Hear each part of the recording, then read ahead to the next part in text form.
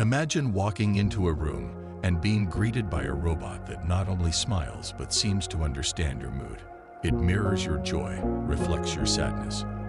But is that genuine emotion or cutting-edge programming wearing a human mask? Let's delve into the fascinating world of humanoid robots. Ameca isn't just any robot. It's designed to astound with lifelike facial expressions, fluid movements, and advanced conversational abilities. Watching Ameca smile or raise an eyebrow, it almost feels human.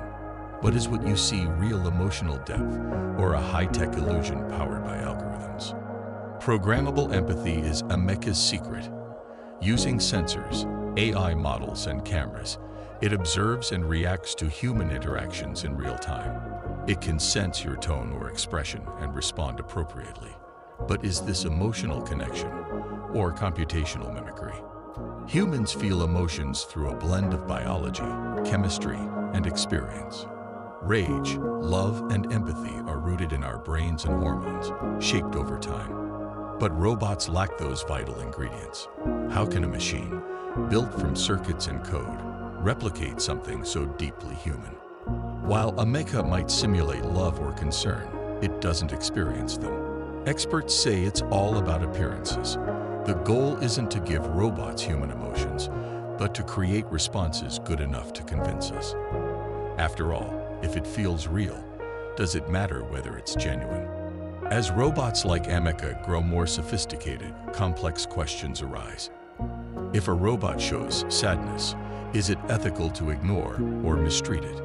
Could training robots for emotional communication blur the boundaries between machines and humans? Where should we draw the line? Moreover, if robots mimic, even master, emotions, will they reshape our expectations of humanity itself?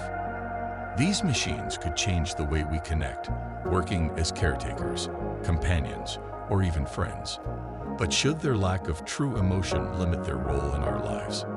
The journey from robotic simulations to genuine emotion is still a distant dream, or perhaps a myth. Scientists are exploring the nexus of neuroscience and AI, hoping to one day bridge the gap. But the real question may not be, can they feel? But should they feel?